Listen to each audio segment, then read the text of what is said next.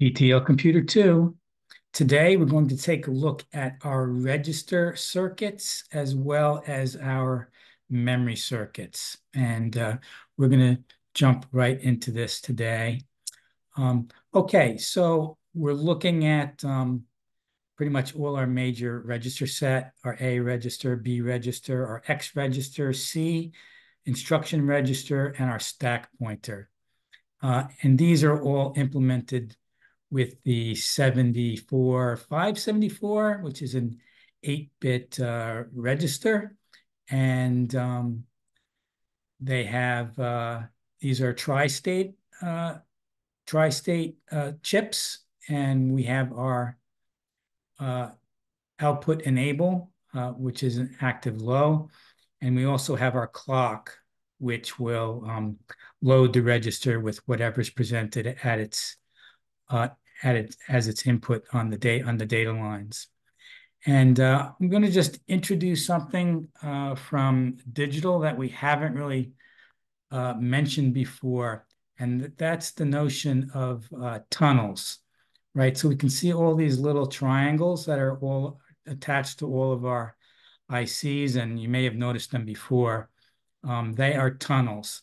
So what that is it gives us a way to wire items up without actually drawing wires. So this is the L0 tunnel. So anything that's connected to L0, L0, L0, they're L0. They're all connected. They're all effectively connected with a wire.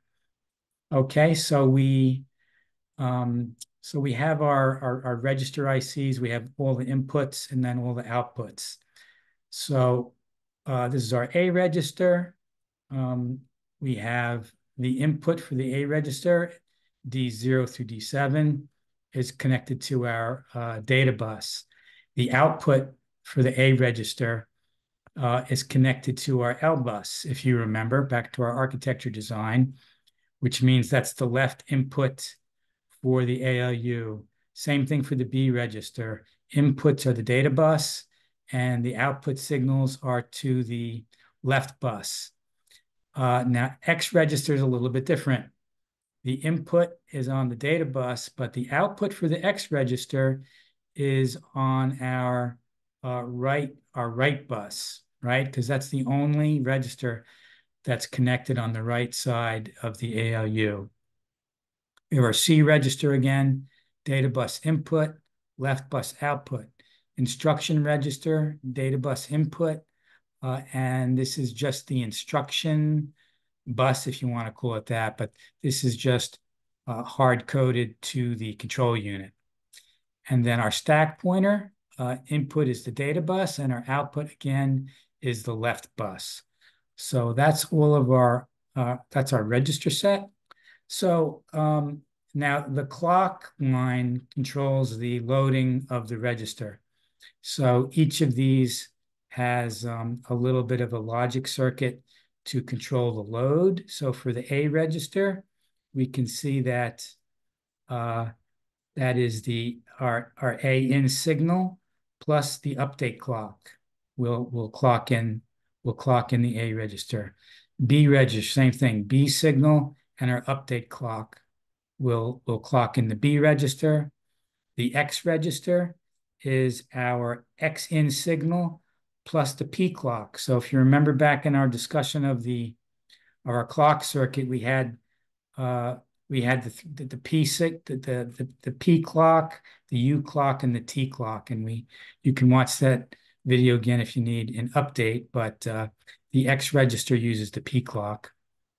C register, same thing. The C in and the update clock.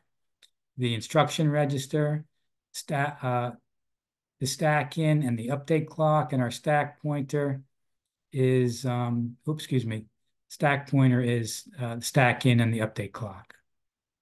Okay, so that is our register set. And in effect, we're also kind of looking at the bus wiring when we look at this, because I said each of these are tunnels, and they're effectively constructing our bus. Okay, so let's come down here now, and we will look at our RAM circuitry.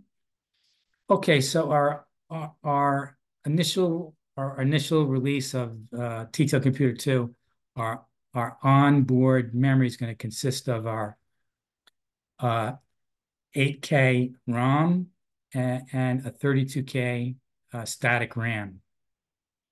And we see here again the heavy use of our tunnels, right? We have tunnels from A1 all the way through A15 for our address lines. Again, effectively creating our address bus. We have our data bus D0 through D8 as the the input and the output for our RAM.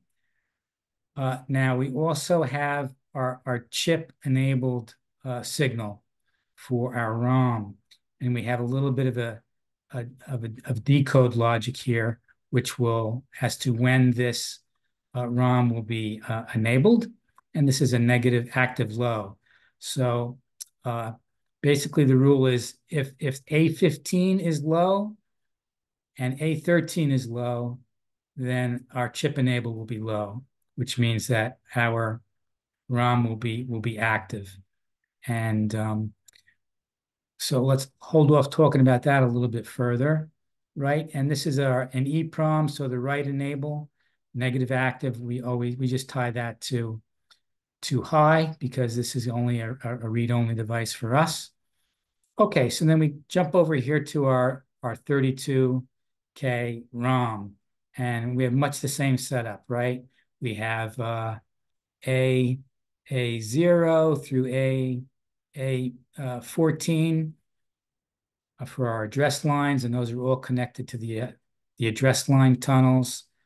The input and the output is connected to our data bus, right? D0 through D8. And then much the same as with the ROM, we have our negative chip enable signal, and we have some small decode logic here. And the decode logic for our RAM is a little bit easier than our ROM. It's basically if the A15 is high, then our chip is enabled, right? So that means that this chip will be addressed at OX8000, will be the top 32K bytes of our memory address space. Okay, and then also on this little circuit, we also generate our active low write signal, okay? And that is basically the RAM in signal plus the P clock signal, right, will give us our write signal, okay? And as I said, that's an active low signal, okay? And all right, so I think that's it for this. It's pretty straightforward. I said we're not only looking at we're really not only just talking about looking at our registers and our memory. We're really kind of looking at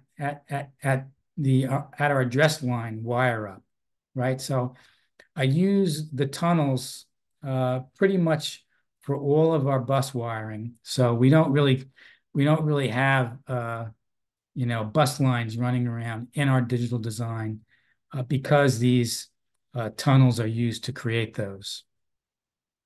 Okay, so I think that's all we really wanted to cover today. It's going to be a short video, but I think we're getting really close to being able to turn this computer on and boot it up and run some code. I might not look like it yet, but we're getting pretty close. So I think what we'll do in our next video is kind of bring this all together. We're going to zoom out and we're going to look at the rest of the high-level design elements, because there are some digital work that we did to complete our bus designs. We'll look at that. We'll also look at in the bigger picture how all the elements come together and are tied together in the final design. And I will also introduce our first device that we have set up, for TTL Computer 2. So we'll look at all that stuff in our next video, bring our design all together in our next video. And then the video following that, we're going to turn the computer on, and we're going to boot it up and run our first program. So getting close to something more exciting. Stick with it. Stick with me. And until next time, that's it. Thanks for watching.